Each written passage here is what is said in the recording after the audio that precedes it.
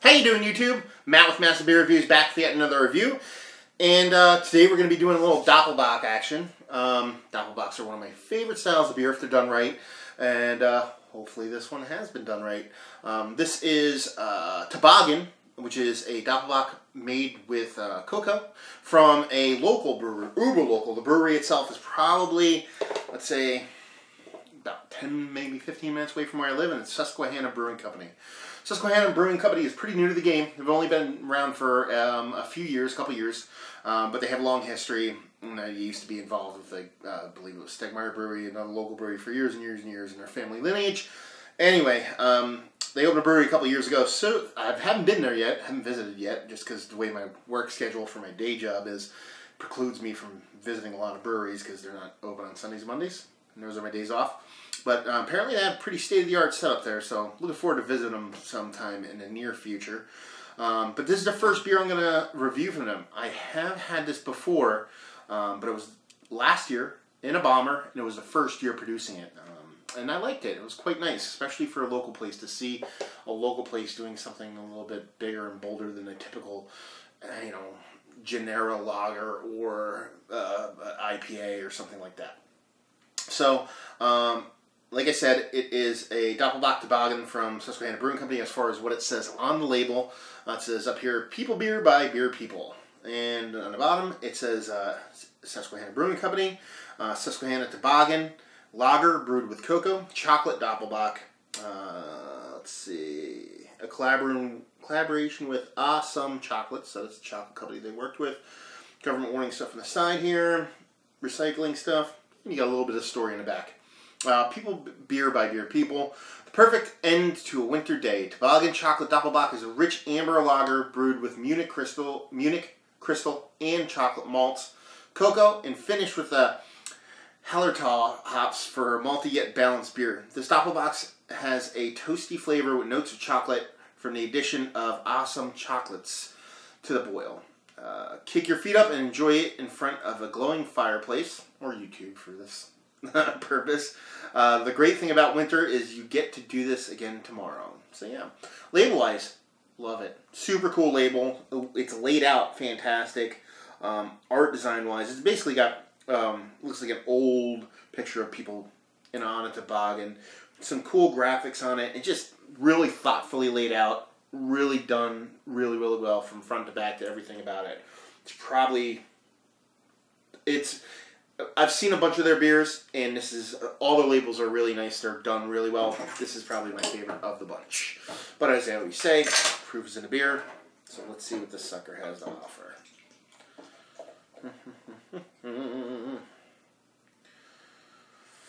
Okay. First things first.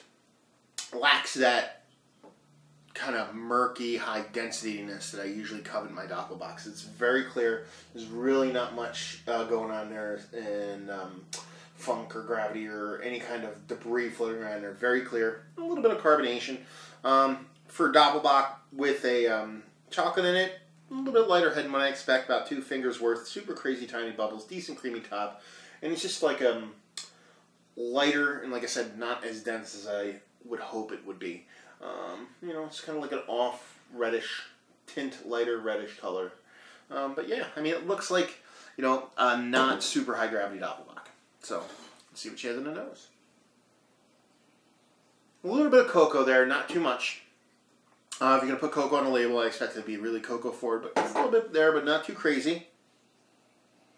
And that kind of like Bavarian German yeastiness you expect for your atypical Doppelbock. And some rich maltiness to it, but nothing too crazy. Pretty subtle on the nose. About 2 in your face. But pleasant overall. Yeah, not too shabby. Let's see what she has to offer in the mouth. Cheers.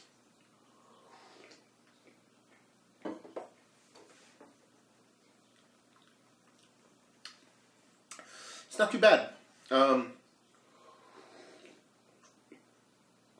I expected a bit more of everything, to be perfectly honest with you. The chocolate, the cocoa that's in there is barely there. I mean, it's almost almost like to the point where you don't know if you're tasting it or not because you want it to be there. It's that subtle. Mouthfeel's nice. Like I said, I like to have that high gravity, high density in my Doppelbocks, and it lacks that.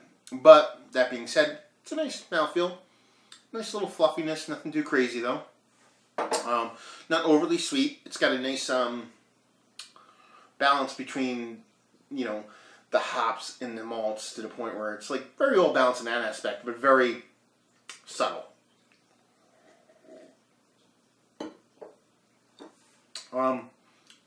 You know, just from based off memory, like I said, I had it last year. Based off memory, I think there was a bit more to it last year than it is this year. Again, could just be my mind playing tricks on me, but it just seems like it's lacking in every aspect, from color to flavor, than it was last year. So, you know, kind of a disappointment. I was expecting a little bit more to it, have a little bit more oomph to it from flavor and everything else. But yeah, I mean, it's definitely an easy drinkable beer. And I guess in the grand scheme of things, it is a Doppelbock. I would throw it more in a winter warmer category myself, based on taste and lack of boldness. But I mean, there are, you know, your traditional Doppelbocks, which don't have as much oomph to it, and you know, it's kind of like one of those. So kind of a little disappointed. You know, wish it had brought a little bit more from the table, or to the table, I should say. You know, typically when I review beers, I know it's like some people who review beers. Not that we're being overly critical of local places. Who doesn't want a fantastic brewery right down the street from their house? But it's way easier, way more readily available local beers. So you tend to try beers that they're trying to make that maybe aren't. How do I put it? You don't expect more, but you're exposed to it more. So sometimes it seems like you kind of come off with local places a little bit harsher, but I think it's more a thing where you're just, the exposure is more, and you know, if you get a chocolate Doppelbock, I'm right at putting it up against other Doppelbocks I've had, or chocolate based Doppelbocks I've had. Not that I've had a lot of chocolate Doppelbocks, but just the Doppelbocks that I covet, like your your Celebrator, or your Emily's Imperial Doppelbock, or your Troganator, or beers of that nature, your Voodoo Vader, that are just super dense, super creamy, super malty, and it just seems to lack in the aspects that I wish it had. So, unfortunately, rating-wise, I'm going to give it a 75. That's not a bad score. Absolutely drinkable beer. Fantastic. Like I said, it's more in a winter warmer vein for me, and it's something that, you know, there's no ABV in the bottle. It's kind of annoying. Good, I can't see. I could be skipping it, but I don't see it anywhere. Yeah, I don't see it anywhere. You know, it seems like something I could session out, something that has decent flavor, and something that's drinkable, but not something I'm going to covet. So, 75 overall. As far as availability and value, I believe I paid like $10 for a 4-pack. You know, for the beer it is, it's not too shabby, so I give it like a 7 on a value scale. And availability is northeastern Pennsylvania. For me, the availability is going to be like a 10, because it's literally 5 minutes down the short road, or literally 15, like I just said, not literally. So for me, it's going to be availability of a 10, even though it is a seasonal. But anybody outside of this area, I'm pretty sure they don't see it that much, so take that with a grain of salt. So, yeah. 75 overall, and decent scores on value and availability, depending on where you live. Unless you live here, then it's crazy high in availability. So, yeah. Susquehanna Toboggan. If you're a big winter warmer fan, and you want something that's a little bit different, or if you're a non-high gravity Doppelbock fan, might be something you want to check out. If you see it floating around in your mix of 6, definitely be worth giving it a whirl to see if it's up your alley.